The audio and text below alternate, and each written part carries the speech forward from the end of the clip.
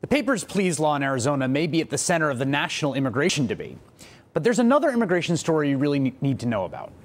It's sort of being obscured right now by all the screaming election year hyperbole surrounding this issue, but it's both politically significant and frankly pretty shocking. It's the story of the Obama administration and deportation. The Obama administration is deporting substantially more people than the Bush administration did. They're actually changing immigration enforcement policies so that they can kick more people out of the country. As a matter of fact, President Obama is expected to deport 10% more people this year than President Bush deported in 2008. Now, officially, the Obama deportation policy is focused not on undocumented immigrants who are otherwise law-abiding citizens, but on those who commit crimes while they're here. But the Washington Post reports this week that President Obama has been presented with evidence that thousands of ordinary illegal immigrants continue to be targeted and deported, often for minor violations. And an advocate for day laborers tells the Post that the Obama policy has created, quote, a huge dragnet, and it's structural. Basically, it's anyone they can get their hands on.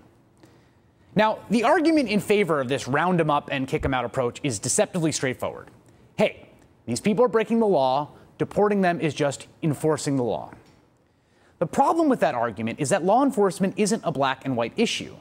You don't just enforce it or not enforce it. There are different ways to enforce the law. Imagine if the federal government decided to attack the drug problem in this country by going after any and every pot smoker they could get their hands on college campuses across the country. You can sure bet you'd be hearing about the sudden spike in arrests at every college and university across the land, with the possible exception of BYU.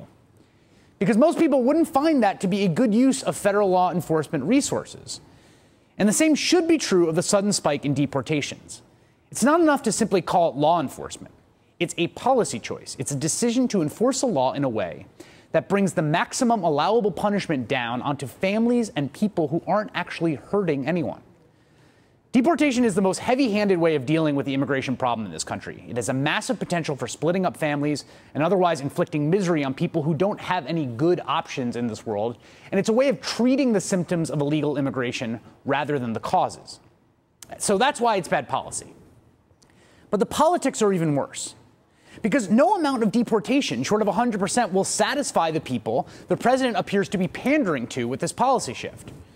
For one thing, most people vehemently opposed to current immigration levels haven't even noticed he's deporting more people than President Bush because they don't get their news from the so-called lamestream media.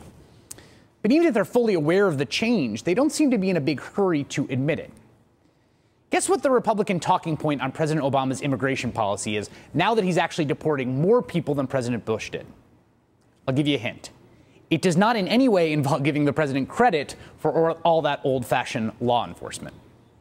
The president doesn't want to enforce immigration law because he doesn't agree with it. The president is considering granting mass amnesty to illegals inside of the United States by executive order. That he wants to hold law enforcement hostage until the American people accept his form of amnesty. The Obama administration, like the left of the Democratic Party, is holding out on enforcement as a chip with which it will purchase amnesty. I want President Obama to realize that the American people do not want amnesty.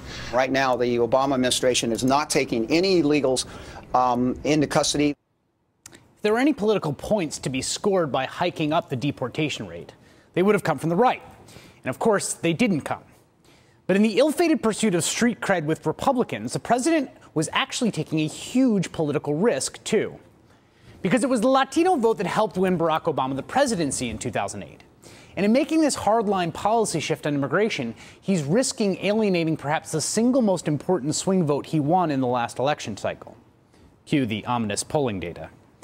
Here's the president's current approval rating with Hispanics, 55%.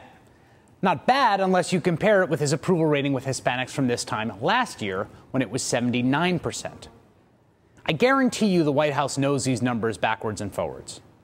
And if Latino voters stay home for the midterms, the White House only has itself to blame.